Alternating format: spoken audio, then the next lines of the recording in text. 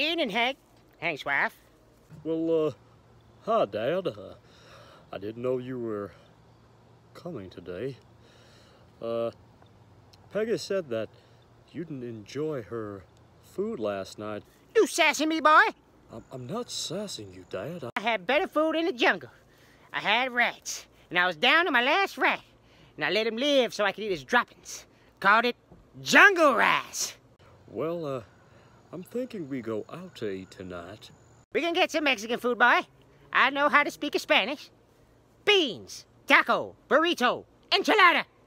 Where's my grandson, Bobby? Where's Bobby? Don't think I can't take you, boy. Not again, Dad. No. Maybe we'll just, go out for some nice Italian food.